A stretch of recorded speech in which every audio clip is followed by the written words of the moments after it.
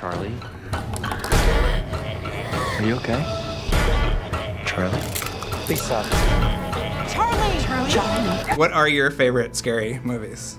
I really like The Shining, and that's like one of my favorites because it's not just scary, it's really just like you will never stop thinking about it, and even when the movie's over you don't really know exactly what's going on or why the ending is how it is, and that's one thing that I really love about it. I love Rosemary's Baby is my favorite, and it's like this, I think, a lot. It is. I think it's got some Shining in it, too. Yeah, no, I think Rosemary's Baby is Shining. I think there's a young director called, he's not that young, but Ty West. Yeah. I think he's brilliant. I hung out with him last night, and I was so excited because he's one of the best, like The House of the Devil and The Sacrament are two modern horror.